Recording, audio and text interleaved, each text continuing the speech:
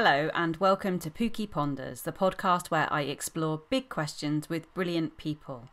Today's question is, how can we create a world in which no one is held back by mental health problems? And I'm in conversation with Miranda Wolpert. So I'm Miranda Wolpert and I'm Director of Mental Health at the Wellcome Trust. And the Wellcome Trust is a big research funder, science research funder, and mental health is an increasing part of what we fund and look to enhance. And the question that we've got as our kind of episode title today is, how can we create a world in which no one is held back by mental health problems? And I wondered if we could leap in by starting, why was that the question you are interested to answer? So that's the mission we've set ourselves at Wellcome, to try and use our funding to try and create that world. And it took some time. When I first came into post, slightly different post as we were just discussing, about a year and a half ago, and to try and think about what was the impact that Wellcome could make in terms of science funding that would really make a difference for mental health. And one of the first things I did was did a blog around, should we be trying to find a way to cure mental health problems? Should we be trying to find a way to help people manage with ongoing difficulties? And what emerged from that, from discussions with this sort of wider community, is that there's a real range. So for some people, they have a problem, it goes away, it never comes back again. For other people, they are living with problems their whole life that they are managing and dealing with. And they're actually trying to find a language that talked about the fact of that we don't yet know what's acute and what's chronic in terms of mental health problems. That needs to be recognized. So we came up with this phrase, no one held back by, because we thought, actually at heart what we're trying to do is make people, what we want is science that helps people live their lives to their best and their fullest, and to be able to flourish and flower whether they have an ongoing mental health problem or whether they don't. So that's the ambition, and that's what I'm interested in sort of talking about and thinking about. Wow, so that's quite a big job, no? Yes, it is. And what are the things that kind of, obviously when we come up with a mission, that's because we think this isn't working right now. What is not working there? What are we getting wrong at the moment, or what is holding people back? So I think our view at Wellcome is that we don't yet have as good a handle as we need on what works for whom and why. Okay. And that the field of mental health science has been under-resourced, and that there have been passionate, fantastic scientists and researchers who've done their work, but they've rather ploughed their own furrows, and they haven't necessarily come together in an integrated group as yet. And one of the agendas is, can we pull together the fantastic work that's been doing so it's a bit more integrated and we have a bit more of a concerted understanding. I think one of the things that's held us back as a scientific community is that people have got caught in fights between, for example, is mental health caused by a biological problem? Is it fundamentally a biological problem? Or is it fundamentally a social problem? And that's been seen as if those two are mutually exclusive, and people have sort of gone to war with each other over that. And also people have been very focused on saying the only way to help people not be held back is to understand what causes mental health problems. And while that's a very understandable perspective, and it is obviously important to try and understand what causes problems, there's been this sort of working belief or core belief or assumption that we can only help people if we understand cause. And then you get into this debate about, well, is it biological or is it social? Whereas actually what we're trying to say is, why don't we put those debates about cause sort of to one side for the moment, and think rather about what helps people. So whether it's caused by biological or social factors, the solutions may be a mixture of biological or social or all sorts of other things. So it's trying to think from the solution end about what can really help people live their lives. So that sounds like we're working at completely different levels, but with a similar approach, I guess. So when I'm talking to a room full of teaching assistants and I'm saying, it doesn't matter if you're seeing this distress because the child is depressed or anxious or they've experienced trauma, what matters is that they're distressed and here's what we might do to help. And you're kind of doing that on a big... I think that's exactly right. And in a way, I think we're where we have a shared agenda resources trying to help people find what works for them. That what seems to be emerging from the science is that it's very individual. So there isn't going to be a one size fits all for people. We aren't going to find this wonderful evidence-based X that if everyone does it, everyone's better. We might find something that a lot of people help or helps a lot of people. But even then it's going to, it seems, what seems to be emerging from what we're finding so far is that it may be about helping people navigate and find out what works for them, which may be different at different times of their life and maybe different in different contexts. That's really interesting and a bit different than perhaps what we might have thought we were hoping to do a few years ago. So yes, certainly it's been a change for me in terms of my thinking on this, and that may change again. We may then discover actually there is this wonderful evidence-based thing and that's all we need and we just need to roll it out.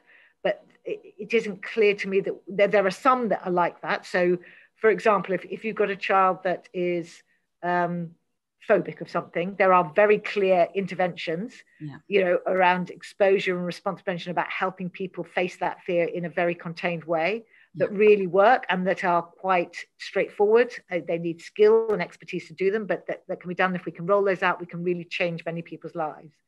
But there are other things that people experience, particularly, for example, depression, where there's a range of ways through that people find, and there doesn't seem to be a one silver bullet that works for everyone. Yeah.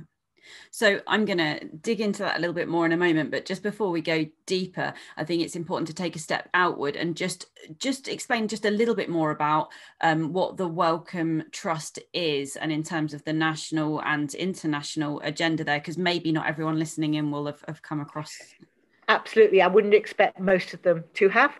So Wellcome is spelt, it is a very welcoming place, but it is actually spelt with two L's.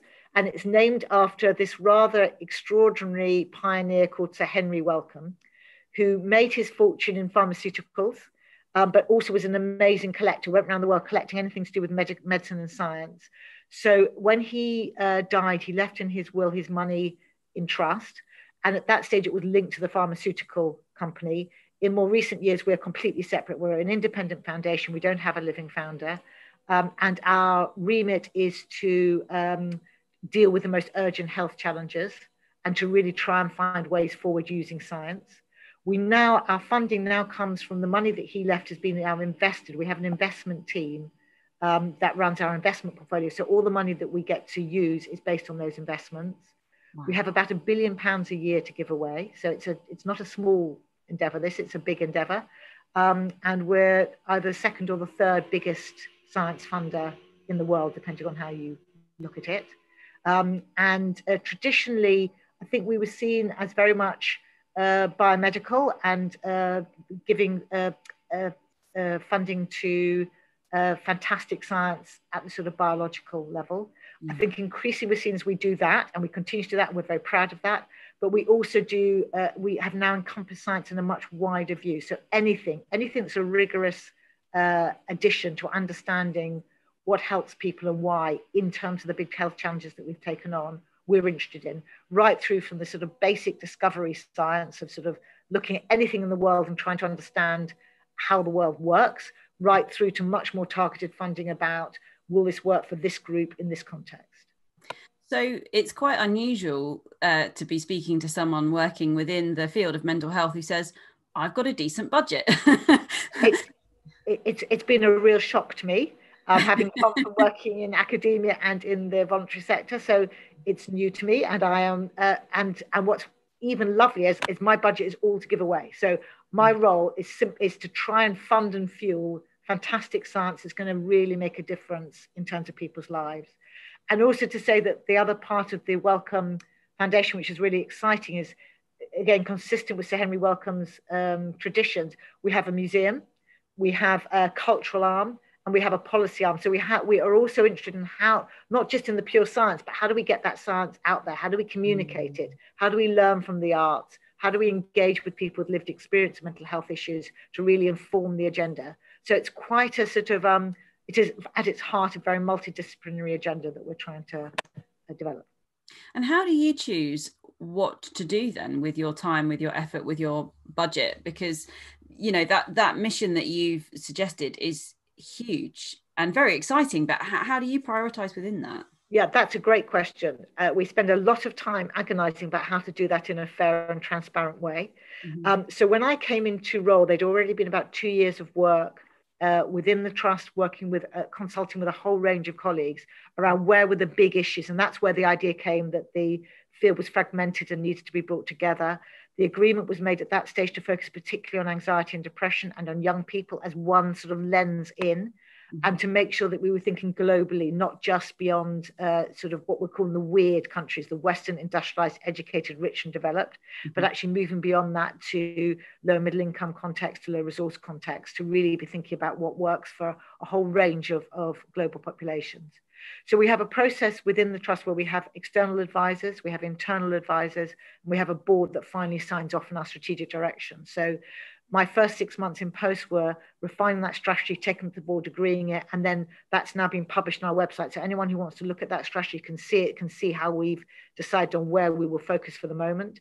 As we move now into a broader challenge area in mental health, we will move beyond anxiety and depression to encompass things like psychosis, which we are already doing in other parts of the trust. We have psychosis flagships, looking at early intervention psychosis, but also looking at neurodevelopmental issues and more fundamental sort of neurology, which sits within our discovery funding streams.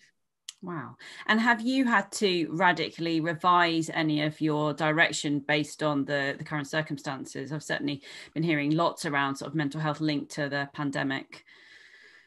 So we had a very hard think about that. And I published a blog on it that people may be interested in having a look at. It's quite short, where we were really making the argument that many funders had sort of completely pivoted and said, you know, we're only going to focus on COVID-related work. Wellcome did do some very specific COVID work, and Wellcome's been very involved in vaccine development as part of our infectious diseases work. So we've been involved at that end. And we had to make a decision about mental health, of how much it meant stopping what we were doing and how much it meant continuing what we were doing. And I think our fundamental, so there were some COVID specific things we did, which I can talk about, but our fundamental contention was that COVID shone a spotlight on an existing mental health crisis. It didn't create new mental health problems no one had ever heard of. It actually shone a spotlight on something that we already knew. So actually progressing with trying to find next generation treatments for anxiety and depression for young people was spot on. And we needed to do that faster and harder. We didn't need to sort of change. We did commission 2 bits of specific work around COVID. One was that we funded Daisy Fancourt at UCL, who was convening work around surveys around the impact of COVID, and convening that at a global scale, something called the COVID Minds Network. And that's worked brilliantly in that she's now producing reports about what we're learning from across the world. One of our worries was that there were lots of these surveys set up, and that we were going to end up with 1 million different surveys of variable quality, and all basically saying, oh, look, people are anxious and depressed, which we sort of, some of which we knew. But so some of these surveys, but what's brilliant is now by bringing it together and really learning who it's affecting, in what ways, how it interacts with loneliness, how it interacts with what people can actually do, how it interacts with self-care, that's really helpful to us. The second piece of work we did was a sort of cultural engagement of trying to understand how people managed during lockdown and how people were coping, and trying to think about what we could learn from this moment of crisis that we could take forward into the new world. So we developed something called COVID Living and something called Collective Resilience, where we commissioned cultural groups to look at those issues. And again, that's on our website, and people can see what we've done in relation to that. What that's led to then is an engagement with some big global organizations, the World Health Organization, the World Economic Forum, and UNICEF.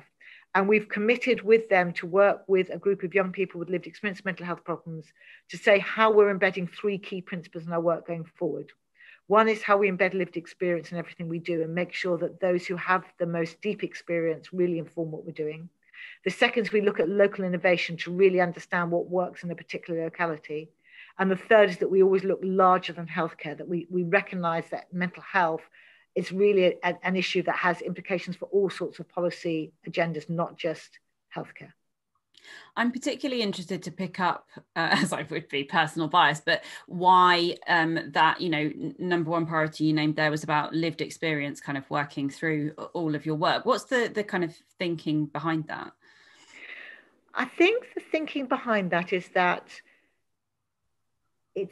you wouldn't build or design anything without bringing in experts who really understand who you're building it for. Mm-hmm. So part of it is about that we just need the expertise of people who were doing this for. And if you don't have that expertise, you can go completely awry and think you're getting something really right that's completely wrong. The second, I think, thing is that up till now, where we haven't had those voices, there have been all sorts of assumptions and ideas around what lived experience looks like and what the variety of it is. And that's, I think, made us rather more limited in what we understand by what it is to feel, to have depression, to have anxiety, to have trauma. So we need a variety of experience to really inform us so that we can make the best science possible, and that people with lived experience bring particular expertise that, when brought together with other areas of expertise, can lead to new insights. Yeah. And I think, yeah, I suppose that's it. Yeah, on a personal level, obviously, I think that's really important, and it's something I've always worked hard to bring to my work. But I think it is always important to think about, at what point does lived and living experience, at what point do we need to then hand over to the people who've got the academic expertise and so on and so forth. But I think that's a really important point. So I think it's really important that no one expertise trumps another. So it isn't that, oh, well, you're the academic, so I defer to you on everything. I defer to you on the things that you are expert on, but on other things. So and it is about so does it require a lot of give and take from people, and it requires everyone who's involved to be open-minded and respectful of other people's expertise. Yes. Because I could think you can go the other way and end up then not really recognizing the academic expertise or the research expertise, which is also complex, and there are different perspectives on that as well. So even within the academic field, it's important that expertise from different domains is also seen as having equivalent status, and people defer when they're working in someone else's domain. Yeah, because it's always been one of my personal frustrations when people weight my living experience of mental health issues as more credible than the many, many years of research and training that I have. And actually, I think both are important. And certainly, a kind of big personal thank you to you, really, for supporting me in my personal journey there. Because I do remember, when I was very, very ill, feeling very ashamed, actually, and thinking, how can I possibly purport to be an expert? And how can I remain credible when I'm in hospital and my life is in the balance and I'm not able to manage? And I remember you saying, that will make you more credible, but you've got to get through. And so thank you. It just takes me back to a very difficult time. And yes.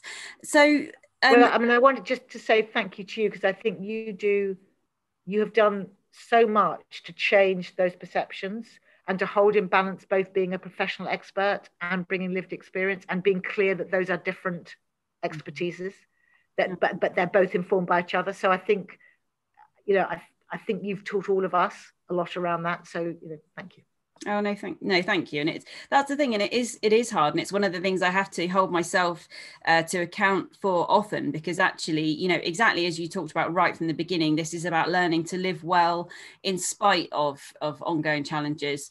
And I find that sometimes I have to be careful, because we're all telling a story all the time. And sometimes I work really hard to be positive and proactive and productive. And people don't always see the days when it's really hard. And I have to check in sometimes and share that honestly, because I think that one of the issues I find sometimes, and this is why I find things like Eating Disorders Awareness Week particularly hard, you see lots of people who seem to be managing perfectly.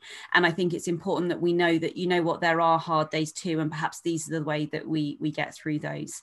But yeah, it's a challenge. Probably worth mentioning in relation to that, there are two things I wanted to sort of plug while I was on your podcast. Yes. One is that we have a Wellcome Photography Prize, which is open each year to anyone. You don't have to be a professional photographer at all. I think the closing date is, if I remember it right, the 18th of January. That really is about people finding more nuanced ways of representing what it is to have a mental health problem and what it is to recover from a mental health problem. So it just really reminded me, when you were talking just now, anyone that's got a vision of how they'd like to present that, either about themselves or other people, please put in an application. It's quite a simple way of doing it. And certainly last year we had some amazing sort of ways of people representing that trajectory, which is, for most people, is up and down. For many people, it's fluctuating. So that was one. And then the second one was that I have the privilege of being a judge on the All in the Mind mental health awards, and that closes at the end of January, and there people have a chance to nominate someone that's really helped them with their mental health journey. So we can put both those details on your show notes, but just be really good to encourage people to make use of these two prizes. Absolutely. Can you tell us a little bit more about them? So first of all, maybe why Wellcome sponsors the photography prize and what you kind of hope to get from it, and maybe what you've seen in the past that's inspiring there. So I think it's part of this mission from Wellcome to bring together cultural engagement with policy, with hard science, with lived experience. The photography prize really is a way of trying to bring a different language and open new debates and discussions around some of these health challenges. And it really brings it allows you to have a different sort of conversation and to present things different ways. So, when you write something or even talk about it, you are limited by those sort of structures. Whereas when you present it visually, it lead to all sorts of different emotions. So exactly as you're saying, one of the things last year's photography prize, and I'm going to forget at this moment the name of the winner. In fact, the overall winner from the photography prize was a mental health series of mental health photos, and these fantastic photos of this the photographer's journey through his own mental health issues, and they were both witty but deeply sad, but also deeply strong, all at the same time. And I suppose that exactly what you're saying, that can be conveyed in a way that a post on Twitter that says I'm great now or I'm sad that doesn't quite get. So the sort of nuance of all that complexity can be got. So I would encourage people to look at it. And again, we can put links on your show notes to people. So, there's a picture of him, for example, with a sort of a dead Christmas tree in his parents' basement. And just, and he's reflecting on both the sadness and the hope for the year to come. Wow. So I think there's some very, so it's very powerful. And then another prize winner was a photographer Russian photographer who'd photographed friends and colleagues and their sort of toolkits of what got them through their mental health issues, which range from poetry to pills. So, and what they had is they had sort of images of themselves and then images of these things that were their sort of lifelines. So I think one person was a cold water swimmer, which always resonates with me. But there was also, therapy, poetry, friends, games. And I think, again, it helped. And I think seeing it visually, again, makes it feel much more real and allows you to relate to it more emotionally than having a list of those things in a sort of written format. Yeah, absolutely. And as you say, there is something just really powerful about the different arts. As you know, I'm a big fan of using poetry. And the thing I found with poetry is it doesn't need to be good to provoke a thought, a feeling, a conversation, and can be quite cathartic as well. And somehow it's a lot more freeing than, other forms of writing. I think that's right. And I think for mental health in particular, where we're still really feeling our way to try and understand what is this, what is it, and trying to convey to each other very personal things, trying to get that mix. And I guess that's another reason why I think having lived experience of part of the scientific community is so important, because otherwise there can be this sort of othering, and I suppose those of us who've worked in mental field feel there is no them and us. Everyone has mental health. Different people have different difficulties, different times, just as everyone has physical health. Yeah. So the fact you've got a cold today or not tomorrow doesn't make you a better or worse person or a different sort of being. And in a way, the more we can sort of build that in and know that, people, researchers might talk about their own personal experiences and not identify someone with lived experience of mental health problems. Someone with mental health problems may not choose to talk about their lived experience at all, but may draw on that in thinking about how they want things shaped. So that people, I suppose I feel very passionate that no one should feel any pressure to tell a personal story they don't want to, but we should also feel comfortable that anyone can tell a personal story without feeling they're going to be judged for it in any way, if it feels apposite or useful for other people to hear. I think that's so important, and it is one of the things that people often ask me about, because I've been fortunate in that, because I've always worked kind of relatively independently, I've been able to share my own story and carve my own way. But many people don't have that privilege, do they? Many people do feel that they will be judged by colleagues or employers, and that is a much harder thing to be open and honest about. And I guess we would hope for a future where that wasn't the case. Absolutely. And then tell me about the All in the Mind award. So All in the Mind is a Radio 4 program run by Claudia Hammond, which does fantastic work in mental health and really raises the profile and looks at latest research findings. And she's been a sort of amazing advocate for mental health generally. And they run these awards. I'm not sure how many years they've run them, but I certainly know it's been a number. And I've listened in the past, and they're brilliant. And they're really trying to celebrate sort of individuals and organizations that have made a real difference in people's lives. So what you get to do is nominate someone. It can be an individual, it can be an organization.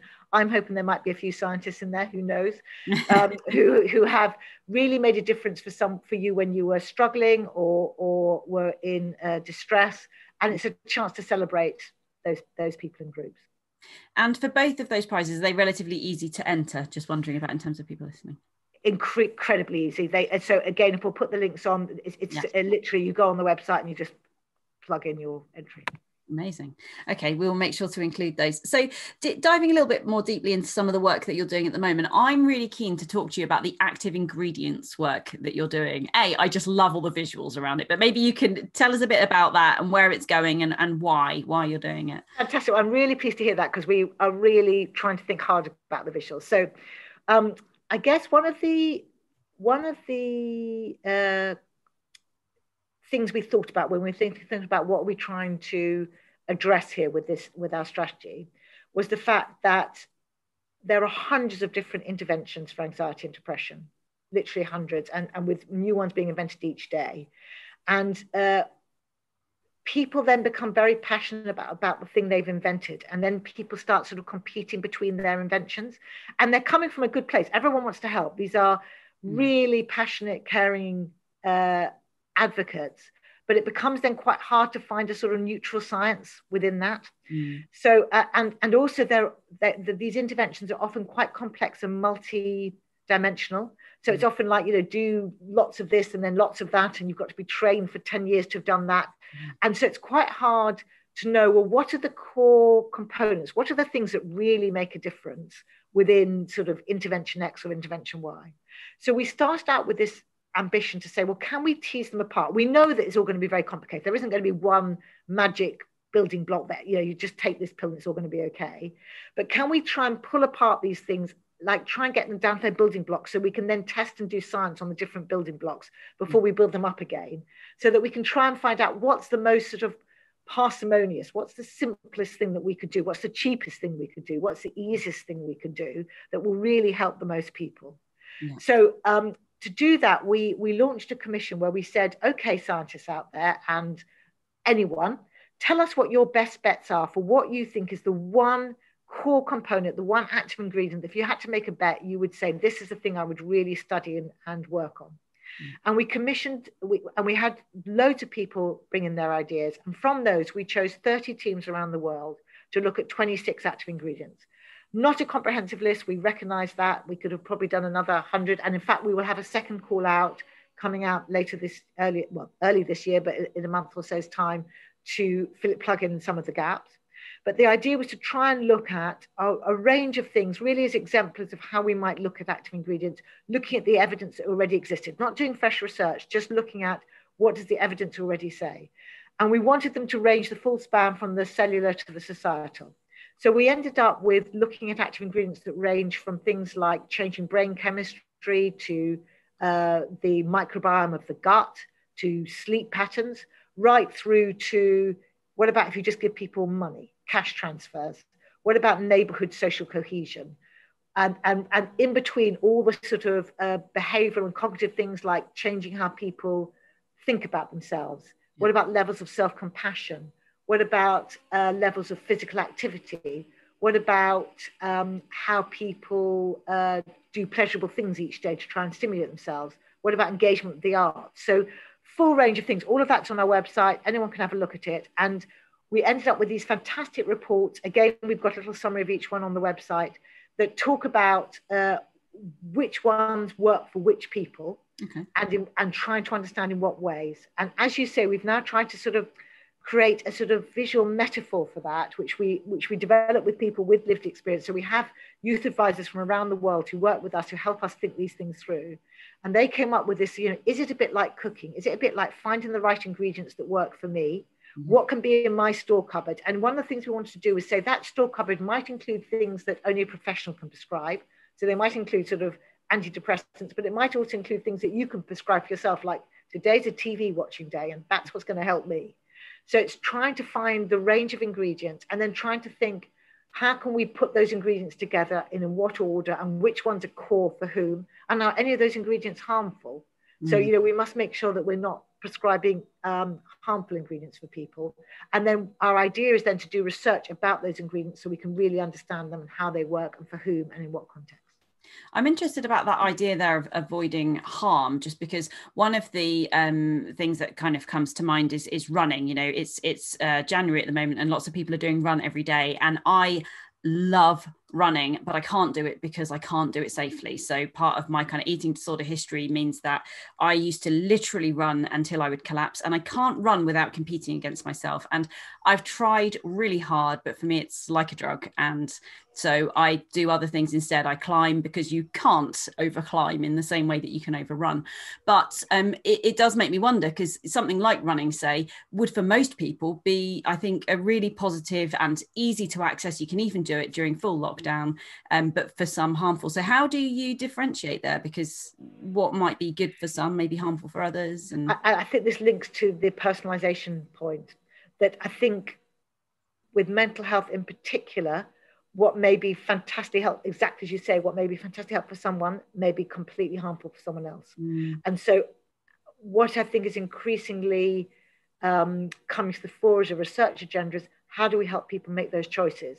So how do we help people learn that for them running is not going to work, or that it is going to work, or find a way to have it work? It isn't going to be about just saying to everyone, run, that works. So I think it is about, how do we help people find the right door for them? And know that particularly, well, for where we are currently with current evidence mental health, it may mean trying a few doors before you find the one that's right for you. And it may be right for you at one stage in your life and then not right for you at another stage in your life. So I think it is exactly that. It's about knowing that this might have to be individual experiments of one for some people. We may know some things are overall harmful and some things are overall helpful, but I think it is an area where personalization and what's right for an individual is crucial. So one of the things we have commissioned is we're looking at creating a global data bank, which is where we want large numbers of individuals to kindly share their daily activities and their experiences to try and track what works for them over time for exactly these sorts of reasons, so that we can try and see, for these sort of people, for this sort of group, this might work, but for this sort of group, this might not work, and that gets shared as a sort of community so that people learn. And one of the things we're trying to experiment with that is, can we set that up in such a way that the people who are banking their data have maximum control and input into the science? So it isn't again them and us, they become citizen scientists in their own lives. So we're working with a fantastic company called Sage Bionetworks in the States, who've convened a collaboration across the UK, India and South Africa. And we're just testing it out as a proof of concept to see if we can get this to work. Wow, that sounds really exciting. And that would, presumably, that also speaks to this idea of trying to kind of close the gap between research and practice, because it would be very much kind of living data. Wow. And as you have done this piece of work, which it sounds like is very much ongoing, but has there been anything that's really surprised you? I think the individuality of it I think I went in still thinking, maybe there'll be some real front runners that will come up. Maybe there'll be, from these 30, maybe 3 will come up that are like, these are absolutely, hitting the spot. And there are definitely some. So, physical activity, behavioral activation, where you get people to be sort of positively orientated, sort of exposure for anxiety. There are some areas where we really know stuff and we could really say to most people, this is going to be really helpful. Yeah. But I suppose I've been surprised by how individual it seems to be from the science so far. And also the other thing that surprised me is, particularly for the 14 to 24-year-olds, how little research has focused particularly on that age group, that we've got lots on the sort of younger age group and lots on sort of working age, well, not lots, but more. Yeah. But that age group in particular, it often isn't designated in the literature in that way. So it's quite hard to find things that are specific to that age group. So I suppose that's been interesting. Because that's such a crucial moment as well, when we're kind of, you know, growing into adults, and it's a really difficult time. And we know that obviously in the current context right now, that's a particularly vulnerable group. They've lost a lot of their sense of purpose and belonging. And yeah, the world is hard for them, and their prospects are perhaps a little poorer compared to other age groups. Yeah, that's really interesting. So will that be a kind of particular area of focus for you then, that age group? Or it is at the moment. So within the mental health priority area, the 14 to 24-year-olds is our absolute focus. Okay. Not that we aren't interested in other age groups, but that's our focus. I think as we move into wider mental health challenge, we'll be looking at wider age groups, but at the moment 14 to 24-year-old is a key area of focus. Yeah. And it's interesting, that idea that yes, there aren't any kind of, or very few sort of golden bullets. I find this, that in my teaching I always want to tell people, you know, the one thing you should do, although the one thing I do always say, I think I'm a bit of a broken record on it, is sleep. You know, that if you want to do one thing to make people feel better, actually good and regular sleep, I think regardless of what the issues are, generally that makes a big difference quite quickly. It is interesting. Sleep was one of the active ingredients we looked at. And Ian Hickey and his team did a fantastic review looking at that. And there's some very interesting evidence about the links between sleep and mental health problems, exactly as you say, and a really interesting emerging field. I think what we are lacking so far yet is the research that shows how best to intervene to help with that. Yes. And I guess that's the bit that we still need to really crack. Yeah, and I think that, yeah, there's a couple of different things there, aren't there? I mean, certainly I started engaging more with sleep and thinking about it. Actually, I think it was you that gave me Arianna Huffington's Thrive, and she talked about sleep and how it made a big difference in her life. And I think it was one of those where you thought, well, if she can make it a priority, I ought to at least give it a try. And for me, kind of sleep deprivation had been, I think, a form of self-harm perhaps in the past, but I found it made a big difference. And I think when you really believe in something personally and you've seen the impact, then you are more likely to advocate it. But one of the issues I come across is that largely people get it and they have seen that in their own life and they can see it would make a difference and they're happy to give it a try. But for some people where there is some sort of disorder or difficulty around sleep, being told, do you know what, getting a bit more regular good sleep will really help you. Sometimes that can actually make things worse because it makes them worry then, well, I'm not getting enough sleep and I can't get to sleep. And yeah, that can make it hard. I think that's right. And I think it goes back to what we're talking about, the personalization. It's, you know, it is about trying to find what's right for the individual and also for the stage. So there's some interesting research about people with ongoing and very severe and enduring depression that actually have sleeping less can be helpful, and having sort of, so there are a whole sort of interventions about sleeping less. So there are I think helping people find what works for them at that stage and sort of opening that as an issue and then seeing if there are ways into it. So one of the things I suppose that's really given me pause for thought about the active ingredients is we don't know what it may be. Each person has to work out an individual chain of how things will affect them. Yeah. So it may be that for someone that the way of addressing their sleep may be by addressing something else will help them sleep, whereas for someone else, by helping them sleep, it will address something else. Yeah. And it's quite hard. There's a lot of trying to work out which way to go in I think in the active ingredients field, that we need to sort of try and find a way to disentangle. And within your work or within the wider work of Wellcome, do you look at the kind of the links between physical and mental health? Because that picture feels like it's getting more and more blurry all the time. Everything I thought I once knew about those interactions, I feel I don't really anymore. I think that's a really important area and a really growing area. And I think there will be all sorts of opportunities for learning going forward. Yeah. And why are you doing this? Like, what, you know, I've known you for years and you've been such an important advocate and voice within the field of mental health, and you've had such an impact. But why did you start within that field, and what inspires you to continue? So it's something I've always been interested in, and I'm sure one could dig into my family history to try and work out why. Mm, But certainly from childhood, I've always been interested in trying to understand what motivates people and how to help people with mental health difficulties. Um, I guess to such an extent, I can't really understand why everyone else isn't completely fascinated by it too. I don't really understand why, don't really believe that everyone else isn't secretly fascinated too. And I guess what sort of fueled me throughout my career, and I suppose having started as a clinician and then moved into more research and policy and now into funding, is this sense that it is such a mystery, and one that it's so, if you can get the right voices involved, we can find some creative solutions. yeah. But that if you end up sort of trying to sort of battle it out by yourself, or sort of think there's one easy solution, it can end up with so many dead ends that are really unhelpful and potentially harmful to people.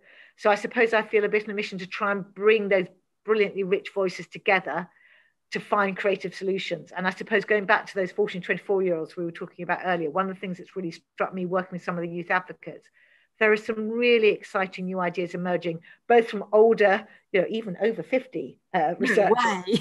Yeah, but also from those youth advocates. And if we can bring those energies together, we're at, mental health science is at the cusp of actually being unbelievably exciting.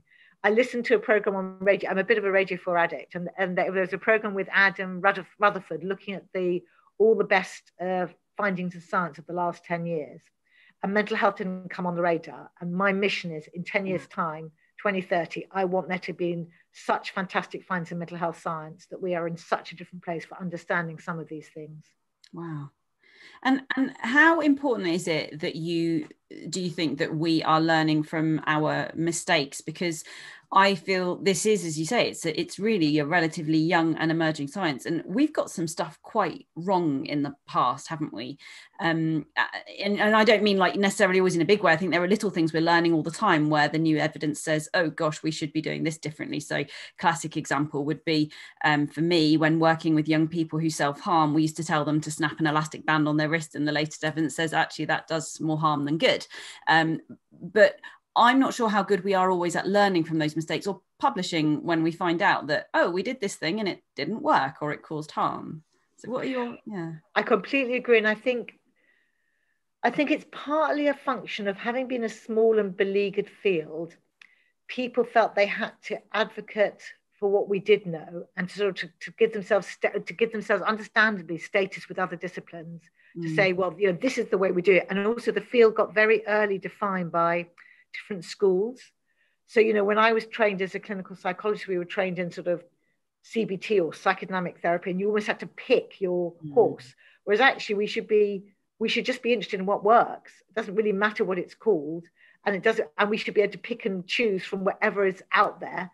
And then when we find it doesn't work, we should stop doing it and do something. So I think part of it is creating a new identity where we see ourselves as mental health scientists and mental health practitioners, and that we're not a CBT person or a psychodynamic person or an elastic band snapping person.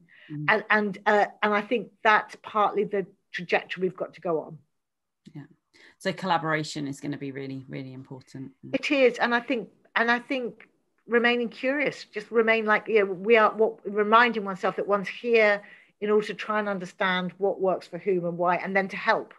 So in order to do that, we need to learn from the latest findings and pull together and synthesize from across the sort of diverse fields that are currently a bit sort of almost sort of islanded. We need to sort of find bridges between those islands, and then build a sort of meta community.